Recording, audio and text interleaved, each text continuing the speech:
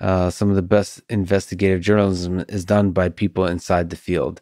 Comes to mind a guy by the name of Elon Musk, who I love the possibility that he gets a Pulitzer for that interview.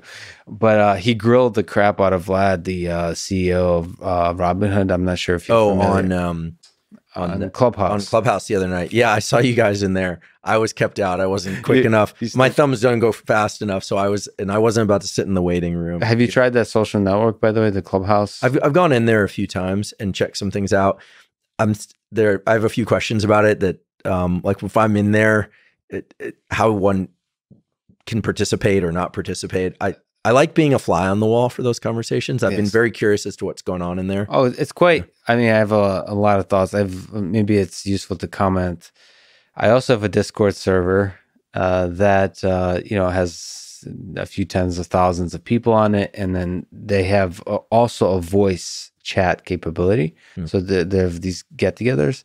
And I was using it in the spring and summer, like actively on those voice discussions. And it's anywhere from 10 to like 1,000 people all together in voice. Like anyone can speak anytime, right? But there's this weird dynamic that people stay quiet and only one person speaks at a time because they're all like respectful. And it's a community of like fundamentally respectful people, even though they're all anonymous. So like, except like me and a few others, it's all anonymous people. So interesting. And it works. But the magical thing to me about that community was how intimate voice-only communication can be. It felt as intimate as like a small get-together at a home with close friends. It felt like there's a calmness to it, and you're revealing things about somebody suffering from depression or being suicidal. So those are the dark things, or being super excited, getting a new girlfriend or boyfriend. Like just the depth of human experience shared on voice without video is, I was really surprised how intimate that is for human connection, especially in this time of COVID. It replaced that. So just to give you some context, there's something there. There's definitely something there. One thing that comes to mind is when, like in Clubhouse, you have your little icon, so you don't see your face moving. I think when people see their own image, it puts them in a state of self-consciousness that is eliminated by just having an icon or an avatar. Yes. Absolutely. Right. So like Zoom is dreadful because if I'm not used to talking to people and seeing a little image of myself staring back at me in the mirror, and it's just, I know there are ways that you can adjust that, but it's really awful. Yeah. And I think that when I get on Zooms now, I say hello and then I shut down the video component and then I just talk in the end. I come back on just to show that it's still there. It's still me. But I think that voice only is really interesting. Eddie Chang would be an interesting person to talk to about this because he understands so much about how inflection communicates emotionality and deeper state. But there's a balance between, I think, just like you said, the privacy somehow allows for the intimacy. So like being able to, as opposed to putting on an act, which I realize we do when we're visually presenting ourselves in remote communication. But I think that there's so few places where people can actually communicate without the fear of penalty. Yes. That's, woefully absent these days. And so maybe people are just relieved to be in a place where they feel like I can say what I want or not say anything and it's okay. And so Clubhouse, to answer your kind of question, is it was a big improvement to me over Discord, which is it has tiers. It has a stage where the person that created the room can invite people up that would like to speak, potentially have the opportunity to speak. And then there's a bigger audience that don't get a chance to speak unless they click raise their hand and they get called on. So there's like a tier system that allows for there to be a group of like 5, 10, 20, 30 people talking and a lot larger amount in the audience, which in Discord was the problem, was that everybody could talk. And the other thing about Clubhouse is everybody is strongly encouraged to represent themselves. So you're using your real name. It's not anonymous. And how many people were in that GameStop discussion the other day? They currently limit rooms to 5,000. So I'm sure we maxed out at 5,000. There's a lot of overflow rooms. this is the cool thing about Clubhouse. Really big people were on there, all tuned in and having a conversation, having all from all, all these different worlds being able to connect. Even though without the niceties of like arranging the meeting, you could just show up and leave, which is really nice. But the reason from my lessons from Discord, I'm going to mostly stay away from Clubhouse, and I think. Or go in there under another name. Right. I'll pretend I know your actual name on Clubhouse.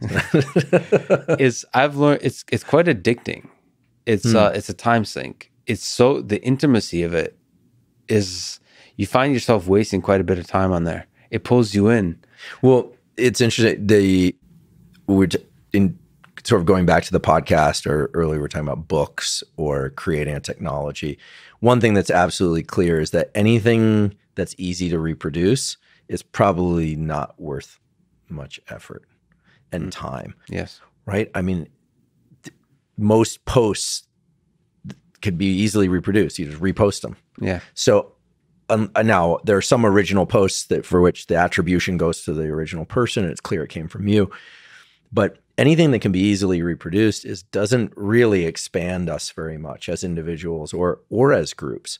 And most of what I see on social media is stuff that is purely reproduced. Yes. Right. But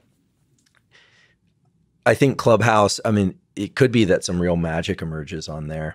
So in moderation, it could be good. The magic this is another thing that I've found through COVID that maybe you can think about. Is live. I used to not understand the appeal of live video or live connection, or like in this Clubhouse live events, because Clubhouse is technically, for the most part, it's not supposed to be recorded. Most people don't record most conversations. It's a one-time live event, and there's a magic to that. There is. That's not captured by like your podcast or my podcast produced video that's like recorded, like packaged up. Well, anything can happen. Anything can happen. And those that's the kind of thing like live concerts. Right? I love live music. And it's the idea that, because you can always listen to the album. Actually, the album usually sounds cleaner and better, but it's just this idea that anything can happen. And then you listen to like the parts. I don't know. You Costello did something weird. Your dog did something weird, and then you have to go. Oh, God damn it! You have to go to the kitchen or something to get something, and then you come back. And it's funny. I watch live video like that of people, and I'll be there for the whole time. I'll wait for them to go to the kitchen and come back. It's not like I tune out. Right. And that makes it like a richer experience for some reason. It's weird. Well, it humanizes it. Yeah, humanizes it. And I think there is this weird effect of whether or not it's a podcast, Instagram, or Twitter, or anything else. There is kind of like two people shouting into a tunnel, and then a bunch of people with ears at the other end of those tunnels and shouting some things back. And that's kind of the format we're in. I think I'll check out Clubhouse again. I've gone in there a few times during the day, and I was surprised to see how many people were in there in the middle of the day. I was like, aren't these people supposed to be working? Exactly. But maybe that is their work. Well, be very careful about the time sync of it. But yeah, if you want to, you and I go together, we have a quick conversation on there. But one of the things you have to figure out, I don't still know how to do it, but how to exit.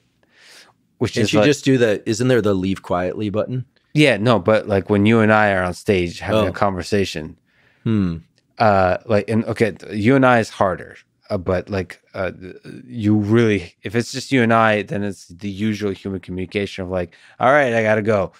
Like, but when it's like four people, you don't want to interrupt everyone and announce you're leaving. You just have to. I mean, there's a weird dynamic that I haven't quite figured out. Of the etiquette isn't clear. The etiquette is not clear. Well, the etiquette on different platforms and how that changes is really interesting. You know, how YouTube has one etiquette, which is it's a lot of harshness is tolerated on YouTube video comments. Twitter seems a bit harsher than Instagram. Instagram, there's it seems to be a little. People are nice. People are really nice. People are really nice on Instagram for the most part. Yeah. Except for those phishing things. I actually know someone who had their quite sizable account poached by those copyright. They come in with those like, you violated copyright things. There's all sorts of harshness in there that if you think about it in the real world, I like to think about Instagram as if it was the real world. Someone comes over and is basically saying like, hey, can I hold your wallet and go into the bank and I'll get some money out for you? And like, but there's this trust based on the format it comes in that it can almost get past your radar unless you're suspicious. If you took comments like, you know, your post get a lot of comments and you just walk past 500 random people on the street and just listen to what they say, like, that's ridiculous. I don't have time for that. Yeah. But the comments somehow take on this importance and this relevance. Yes. And you feel, we feel obligated to give them value, right? And so the online communities, the rules really are different. Yeah. And they evolve with time, which is fascinating. With Clubhouse, it's a new social network, so it's evolving and people are figuring it out as you go. And the same thing with podcasting on video and like scientific podcasting. This is the cool thing when I look at what you've created, I'm learning. I'm thinking like, that's interesting to do it this way. Because like I have nobody to copy. Not many people to copy. You know what I mean? Well, you threw out an idea. I'm not going to put it out here now because I don't want to, because knowing you'll hold yourself to it no matter what. But when we talked about this issue of the challenge of staying on a particular topic for a while, I mean, you do have some cool stuff brewing in there. Oh, no. That's separate from this format. And I love your interview format. But when you told me about that, I got really excited that you might go forward. I'm not going to tell your audience what it is. But I will say this, it is super cool. I would have never thought about it. It's distinctly different than what I'm doing or what Lex is currently doing. And if you decide to do that podcast, I will be your first and your number one fan. And I know there are going to be millions of other people interested in that. It would be amazing. So much. So if you decide to go forward with the idea, that would be awesome. I was going to say what it is, but now I'm not going to because that's even more interesting.